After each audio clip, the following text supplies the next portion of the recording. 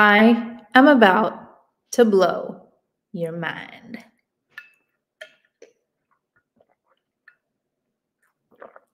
Hello, hello. Happy Two Truths and a Lie Day.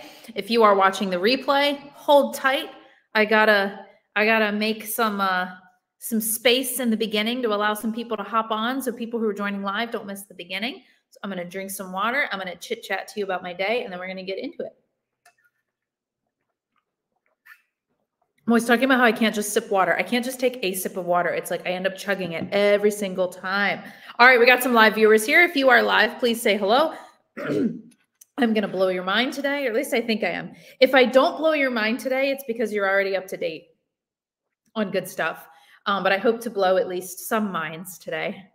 I'm in the business of mind blowing. What's up? Please state your name for the courts. I can't see your name because it says Facebook user. So I'd love to know who's here watching today. Say hello. We're talking diet drinks versus water. I don't have a lot of very well done notes because Megan, what's up? So glad to see you here, because I chicken scratched them before I hopped on. Sometimes I'm like very well thought out notes. I hate the way my hair always shows up on this thing. And other times I'm off the cuff. So today we're gonna be a little bit off the cuff. I'm gonna share some things with you. Let's go ahead and bring up, well, I'll do that in a sec. I want to remind you that we are doing a steps challenge this week. So make sure that you're getting your steps in this week. It's a little harder because it's getting colder outside. So I actually think that's a great time to do a step challenge, because it forces you to level up and be a little bit more creative. And just when we're getting a little bit more settled into our office chairs, it's like, no, you need to actually try a little harder to find areas that you can get some movement in, because it's only going to get harder when January, February hit, right? So right now in the group is a steps challenge for a free coffee on Friday. So make sure that you are posting for that. Last week, we didn't have a lot of outside participation. We had a lot of Foundations members, our Strong Body Foundations small group coaching course. They get an extra chance to win. So we gave away 1 cup of coffee last Friday, but I would love to give 2, one to a Foundations member and one to everybody else in our group. So make sure that you are getting your steps in and posting for accountability. It doesn't have to be a picture. It can just be a statement. I posted my post, but I need to be doing them more as well. So you'll see me posting in there today, because I'm going to get up off my butt and walk after I'm done this. So, all right, let's get into Two Truths and a Lie, diet soda versus water. I'm going to share my screen. I'm going to share our Two Truths and a Lie for this week, and we're going to go through it. Whoops. There we go. Okay. So number 1 was that water is better than diet soda for weight loss. Notice I said weight loss. I didn't say health. I didn't say body fat. I didn't say ultimate functionality. I said for weight loss. So make sure you're reading the words. Sometimes they matter and sometimes they don't. Number 2, well, let's go to number 3, because a lot of times 2 of them will directly contradict each other.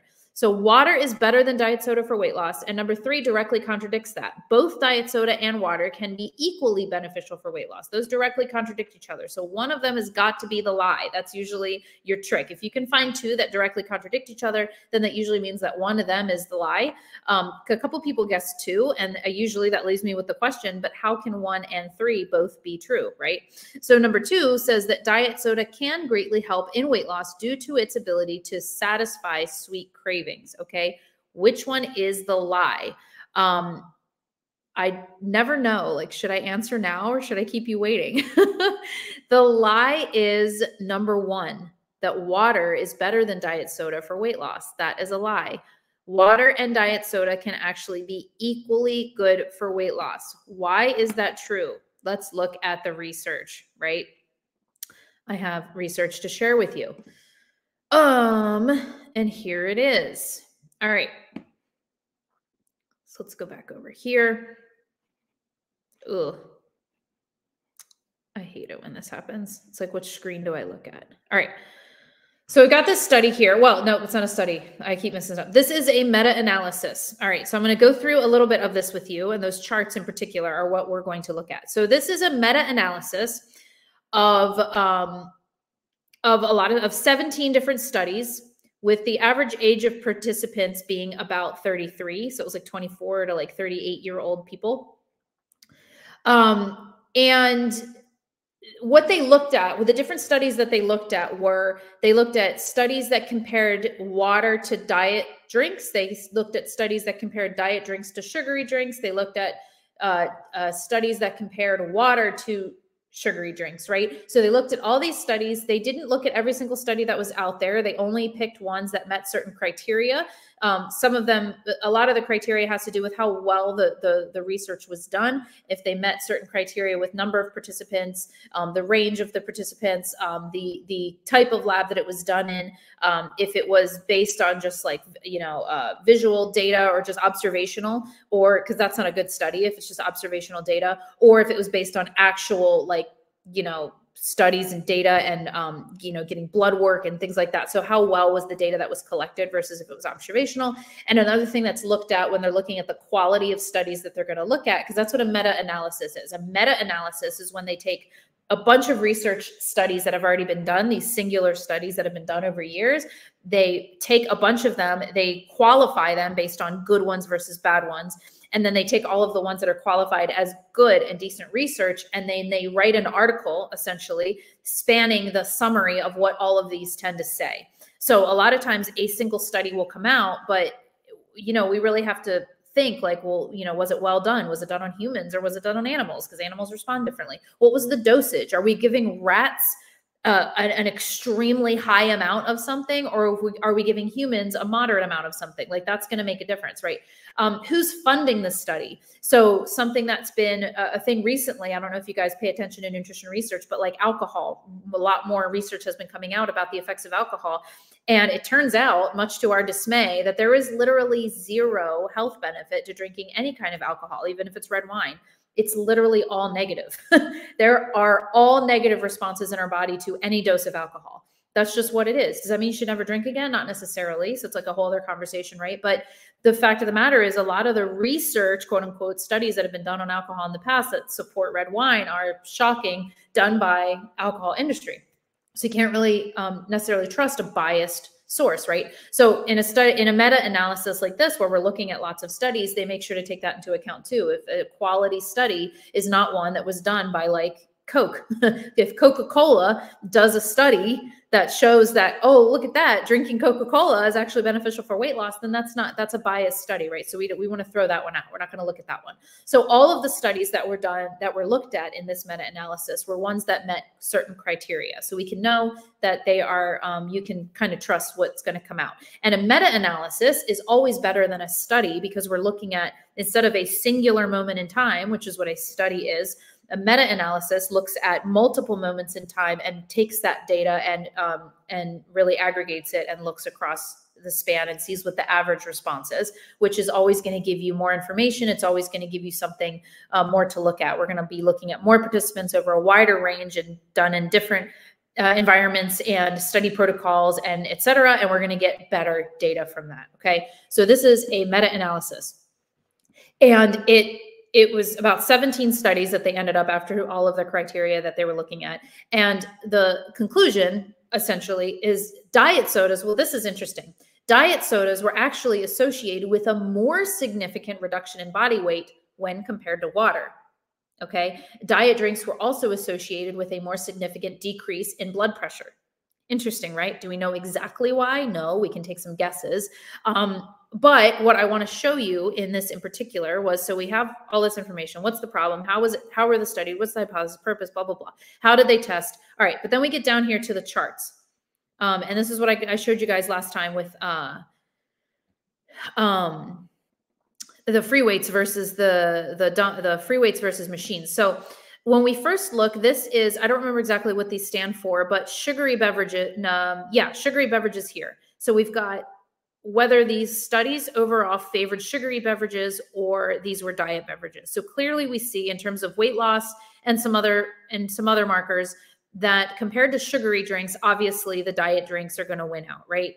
Who knows why these two skewed are here. If we go down here, we have water compared to sugary drinks. Clearly we see that water is the winner in all of these, right?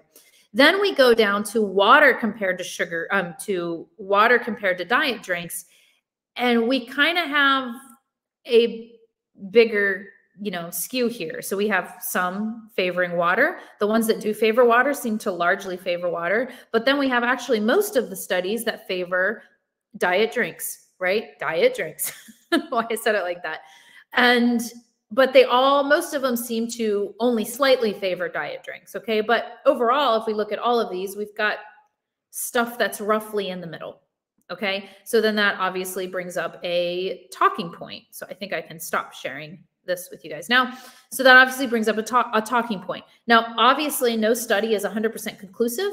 But this meta-analysis shows that diet drinks do not negatively impact weight loss. They don't negatively impact body composition or cardiometabolic risk factors. Okay. And this is obviously something that is claimed by many online experts, nutrition experts, right? So this isn't necessarily saying like, oh, you should go drink diet soda as all of your, or diet drinks as all of your liquid. But this is they can definitely be a helpful tool, right? So and it brings up a good talking point as well, because essentially you guys probably see a lot of dangerous information online, right? So I want you to know that a lot of the studies or the information that you see online that are dangerous are usually one of three things. They're usually cherry picked. So cherry picking information and taking it completely out of context when the context actually changes the entire course of what the thing was originally. So you see this all the time. I hope none of you guys follow this guy named Bobby on Instagram. Bobby is always in the grocery stores telling you, this is poison, buy this one instead. And he seems very believable. He cherry picks so bad, and he's always contradicting himself. He'll say sugar's bad in one video, it's poison, don't buy it because it has sugar in it. And then he's literally cooking with sugar in another video. So constantly cherry picking and going against things that he says. So this is done a lot, unfortunately. Another thing that a lot of these studies that claim that things are so dangerous are done, like I said, on rats in extremely high doses. So you might see a study done on aspartame, I always call it aspartame that says it's, causes cancer. When in reality, they studied it on rats, and they studied it in doses that in order to replicate that in a human would have to drink like 30 bottles of soda every single day for a certain amount of years in order to replicate the dose that they gave the rat, right? So things like that, where it's done on an animal and it's done in an extremely high, unreasonable dose. The tofu studies, soy is always, the studies done on soy always do this. They study it on another animal and they do it in extremely high doses. So a person would have to be eating literally nothing but tofu in like triple the amount of calories that you would even have. And you'd have to be eating like 6,000 calories per day of pure soy in order to get a fraction of the effect that we see in rats, right? So they're done in these extreme environments that don't actually make any sense, all right? And another thing that they often do are they're funded by an untrusted source. Like I said, if it's done by the meat industry, if it's done by the dairy industry that is demonizing soy products in order to get you to buy more dairy and believe in meat, whatever. If it's done by Coke in order, and it's obviously showing that diet sodas are great, we don't necessarily want to take that research. But how are you supposed to know? How are we as the consumer, as the everyday average person, supposed to differentiate? Well, you can't. I mean, unless you want to be somebody that reads research, you can't. And so you have to go to like certain specific trusted sources, right? Which I'll talk about in a sec. But there is currently no evidence to support that diet soda, even daily diet soda or diet drinks, have a negative impact on body weight, cravings, water retention, health, etc. Okay. Remember, it's really important to remember that the dose makes the poison in almost all situations. There has been research recently that shows something happening in the body and the gut in response to aspartame and other artificial sweeteners, but not enough to show necessarily something dangerous. So something doesn't necessarily mean bad. I mean, obviously the body and the gut has a response to carbohydrate digestion. It has a response to protein digestion. It has a response to sugar. But there seems to be, but we know those responses. We've seen them often. We've studied them. We know what happens now that we don't have really a lot of questions about it. But there seems to be a unique response, something different that happens in the gut when artificial sweeteners are introduced. Again, it suggests that something is happening, but as of now, all evidence points to artificial sweeteners in small doses, even daily, being completely safe to consume. Something is happening. There's a response in the gut, but all biomarkers, all, weight loss, in fact, when weight loss, even when this gut response is happening, if the person studied is experiencing weight loss, that weight loss usually corrects so many other biomarkers like blood pressure and blood readings, et cetera, that it negates anything that even possibly could be happening that's negative response in the gut, right? So it's like kind of comparing all of these things in big picture. And another argument for artificial sweeteners is like, well, it's on the carcinogens list. It's on the list of, and that is true. But again, this is when we're cherry picking. There are different categories of carcinogens, and they're really easy to understand. Number one is, yes, it is carcinogenic. It is carcinogenic to humans. Level 2 is it's probably carcinogenic to humans. Level 2B is it's possibly carcinogenic to humans. And then level 3, I believe, category 3 is probably not. Okay, so we have yes, probably, maybe, and probably not. Okay, those are our categories. And the things that are in category 1, yes, these are carcinogenic to humans. We know it, and it is on the list, are things like wood dust, okay, UV rays, processed meats, and alcohol. All things that people, wood dust, I don't know, a lot of people are interacting with wood dust pretty regularly, but UV rays, processed meats, alcohol, a lot of people are consuming these daily. Yet we're going to demonize something like artificial sweeteners, which are on level 2B. Artificial sweeteners are on level 2B, which is not this one. Level 2B is possibly carcinogenic to humans. That just means this is something that it's on the possibilities list. We need more research in order to confirm it. And we need more research in order to confirm, like I said, what dose this is at. So it very well could be that artificial sweeteners or aspartame are carcinogenic to humans when it is taken in extremely high doses, 20 sodas per day for 10 years every day. Then we see it, that cancer develops, right? It would still be on the list, but note that this is the dose. The dose makes the poison, right? Which nobody is drinking that amount in a day. It's very small amounts, and your body processes it out. So there's arguments of like, well, what about the buildup in the system? It doesn't build up in your system. Your body digests it and processes it out. So anyway, all things to take into account. The dose makes the poison.